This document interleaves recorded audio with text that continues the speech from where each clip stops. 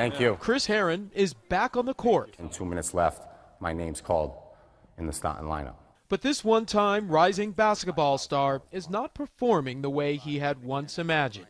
My first memory as a Boston Celtic was hanging on a street corner waiting for Oxycontin. Herren is speaking to students at Pingree School in South Hamilton, Massachusetts, talking about who he really is. How do you define who you are?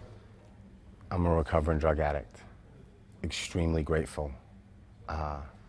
Grateful for one day at a time. In a basketball town like Fall River, Massachusetts, Herren was the answer to all those who dreamed of making it. A 2,000-point scorer at Durfee High School, a McDonald's All-American, a Sports Illustrated darling, all before Herren started for Boston College. I was just like every other kid. You know, I was an athlete. I went out on Friday and Saturday nights thinking, you know, this is what high school kids do. And I just took it one step further than most. A dollar bill was handed to me. And at 18 years old, I snorted my first line of cocaine. 3 failed drug tests, and a year later, his career at Boston College was over. But Herren wasn't out of the game. He landed at Fresno State, the Denver Nuggets, then with his hometown Boston Celtics. But his drug use escalated, turning to deadly overdoses. I woke up in the back of an ambulance.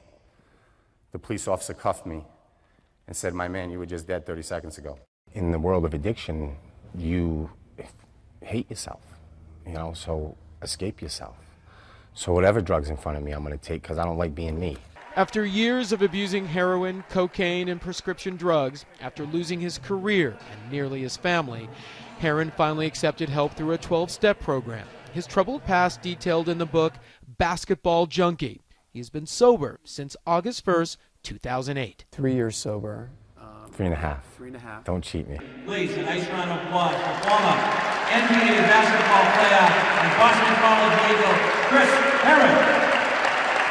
Speaking about addiction is therapy for Herren, taking his story to schools nationwide and reaching out to people like Luke Sarathi and his father.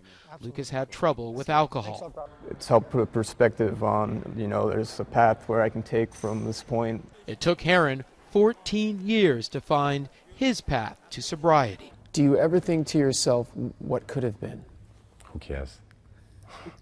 Who cares? Honest to God, why should I care?